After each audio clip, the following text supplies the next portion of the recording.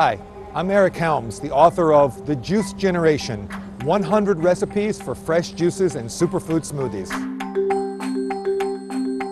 Juicing is for everyone. It's not a luxury. It's for anyone who wants to feel better, look better, and lead a more energized life. I'd like to give you some tips on how you can form a healthy daily habit and save big money. I'm here at the local farmers market in New York City. If the price of organic produce at your local grocery store is a little out of your reach, a farmer's market could be a great alternative.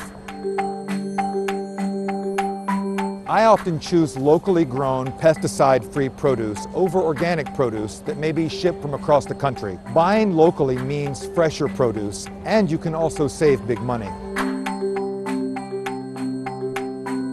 When you're shopping at the grocery store, you can save money by buying some conventional fruits and vegetables. That means not organic.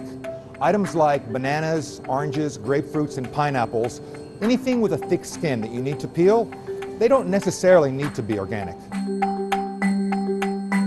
If you have a little extra in your budget, I do recommend buying organic carrots, celery, and all your leafy greens, because you don't want pesticides in your veggie juice.